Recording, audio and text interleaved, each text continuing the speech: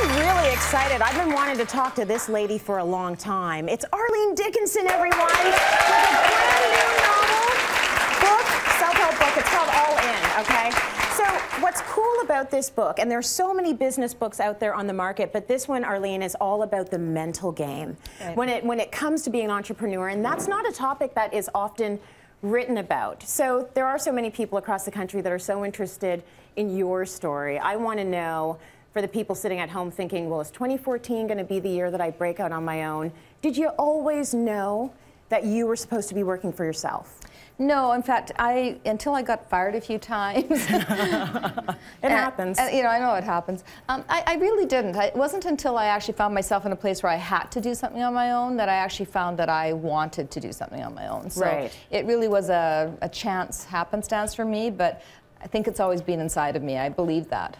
So do you think, for the folks who are at home right now, do you think that they either are an entrepreneur or they are not? I think you either have it in you or you don't. Okay. I think you can help people find it if it's there, but if it's not there, I don't think you can make it. I think we're wired a bit differently. Some people might say not, you know, like not normal, but you know, I don't think so. I think we're pretty normal.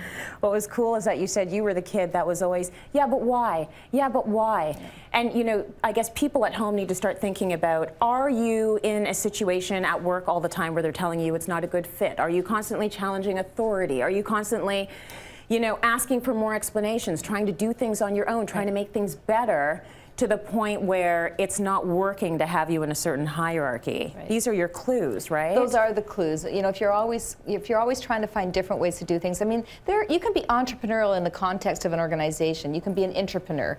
But I think when you really want true independence, when you really are ready to kind of put it all on the line and control your own life and have that spirit, I think that's when you're an entrepreneur. Yeah. You know. Now, in the book, it talks about how tough the journey can be when you're on your own. It can be lonely, you can feel misunderstood, you can feel like a fraud. I'm not an entrepreneur, but I actually learned a lot from this when you say things like there's no such thing as a work-life balance, which I believe. Yeah. Why do you believe that? You know, well, I grew up in an era, I guess, when I was reading magazines all the time, and you'd open it up and it would be this perfect life and the perfect woman who did, you know, had the perfect everything. And I thought, why am I not getting there? What is it? And then I realized that balance is such a personal thing, and I actually was balanced, but it just wasn't somebody else's picture of balance. Mm-hmm. And we have to find that for ourselves. So I really hate this notion that balance, which actually implies 50-50. There's no such thing. I mean, and when you're an entrepreneur in particular, I think, you know, no matter what you do, you have to kind of let your life become whole and not about half my time here, half my time there. So get rid of the guilt. And if there are some days when you're on that BlackBerry or you're on that iPhone and the kids are buzzing around you, be okay with it. I mean, I thought that was really nice, forgiving advice. Yeah. You know, I'd say be in the moment. We hear that a lot, but actually the best lesson I have for anybody is when you're doing something and you're feeling huge stress and it's like everyone's coming at you and everyone has demands on you, the best thing you can do is kind of focus on exactly what's in front of you, not what's all around you, because otherwise you lose the moment and you aren't effective anywhere. So I think that's the best thing I can do. You know, when I find myself with competing interests and competing things, I just go, okay, what am I doing right now? How can I take control of this moment? What lessons do you think that the non-entrepreneurs out there can learn from your book? Well, if you're married to one, or you live with one, or you're, you know, related to one, I can give you some advice on how to have a relationship with one, which is actually an important part of the book. I think it also helps you understand what you need if you're thinking about it, whether or not you really do have it in you. Mm-hmm. So there's a lot of people contemplating, well, I think I would like to have a business, but what we're going to do through the book is help you determine whether or not you actually do have it in you. Okay, so I'm married to one. What do I need to know? I would like to stay married to him. Yes. What do I need to know? You need to know that he really does think he's doing it for you.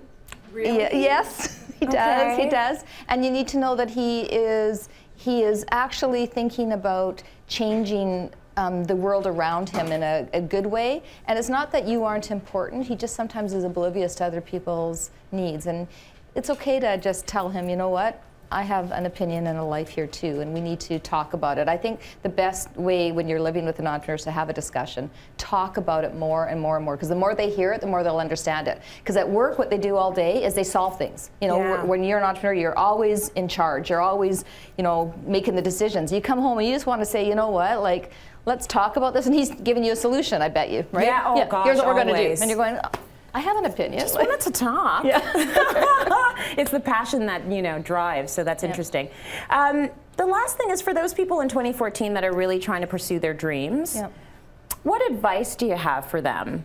You know, and just sort of getting out of their own way and really going for what they want. What are the first steps?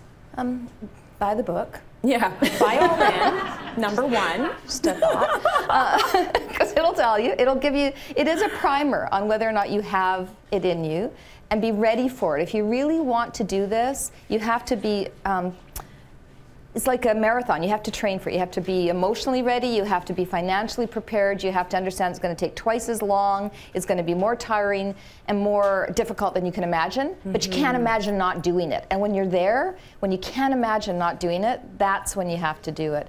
And, you know, and then I would also say, you know, I've got a free site called You Inc., which is all about a community of helping other entrepreneurs. So join there. It doesn't cost anything. And listen to what other entrepreneurs have to say. Man, the numbers skyrocketed for You Inc. almost instantly. Yes. So good for you, because the you. business ventures just keep coming and coming. I think it's really refreshing for us to see that it never, you are always in a position where you feel vulnerable. And I think it's nice to know that. So it's not like you ever feel like you've got all the answers. You're always going through this thing, but you go through it because it's your passion, and this is the journey you're supposed to be on. So thanks for sharing with us some of your wisdom. Thank you so much. That's really kind of you to say. Good to chat with you. Nice to chat with you. So after the show, we are going to be drawing for copies of this really important book. It's Arlene's book, All In. So enjoy that if you get one.